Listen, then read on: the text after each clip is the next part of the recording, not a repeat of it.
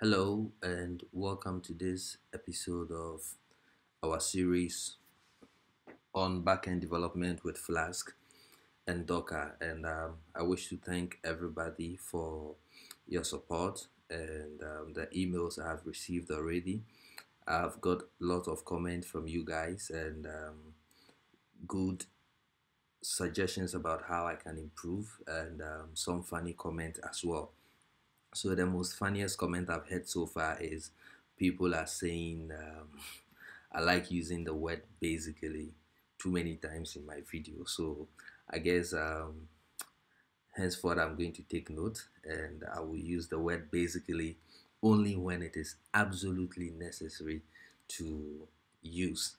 But I hope you guys are enjoying the series so far, and I hope you love what you've learned so far. So the focus today is to show you how to use version control with virtual environment.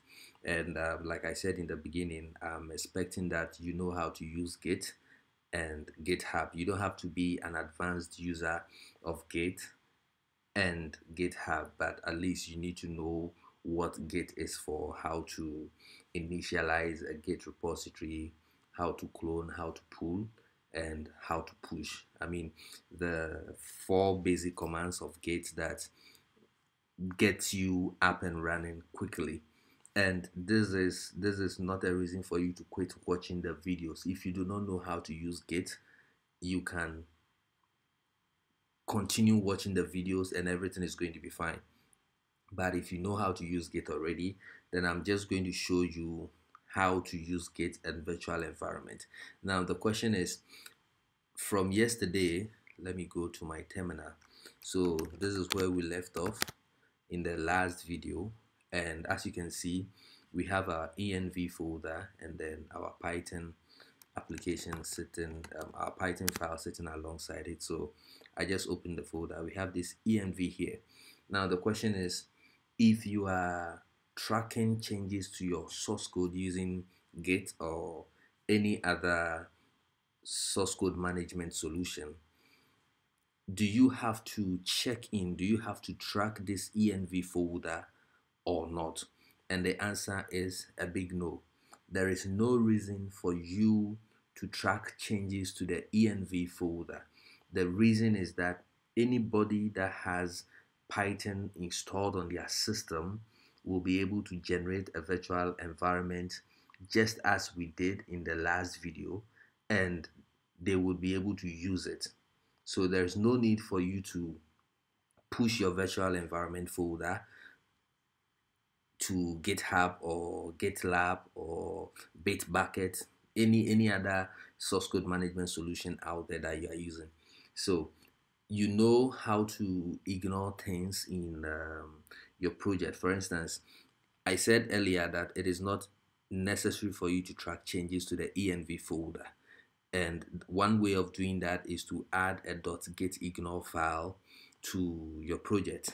And to do that, I actually have this site where I go. So I just go to Google and I do .gitignore and I'll say Python.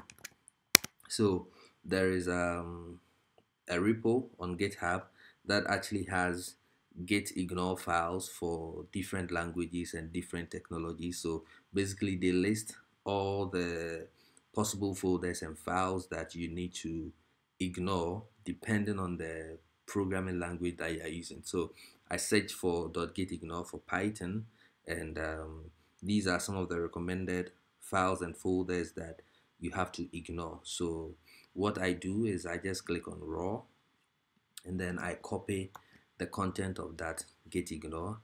Then inside my terminal I do touch.gitignore. Once I do this, I can open this folder in Visual Studio Code, and oops, I opened it twice. Let me close this one. And so I would open the gitignore file and I would just paste what I copied online. And what I do is I go through to see if they are ignoring any folder that has the same name as the name I gave to my virtual environment. And over here, luckily for me, And also because it is a convention in the Python community, you can see that env is being ignored, and if I called it venv, it's also ignored. Sorry, so other people choose to call it .env so that it is hidden in their project. It's also fine, but I mean, I called my env and the gitignore file is already ignoring it for me. So all you have to do is to save this gitignore file, and when you push changes from this repo to GitHub or GitLab or Bitbucket, what is going to happen is that your env folder is not going to be pushed. So if another programmer checks out or clones your repository, all they have to do is to create their own virtual environment using the python -mvenv and specifying a name that they want to give to their virtual environment. And basically that is it. I just said basically. Good. So so they will be able to create a virtual environment on their own, and then there's no need for you to push that up onto GitHub. So this is one thing that I want you to know about using virtual environment with source code management solutions.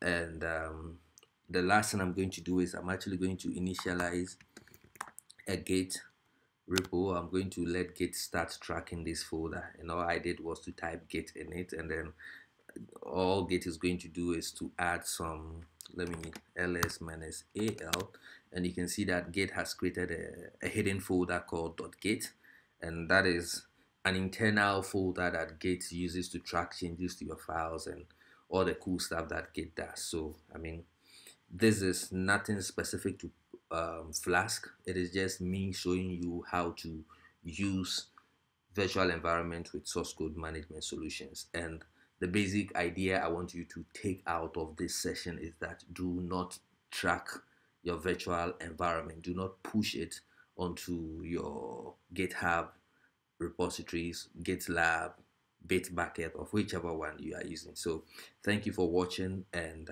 I'll see you in the next video.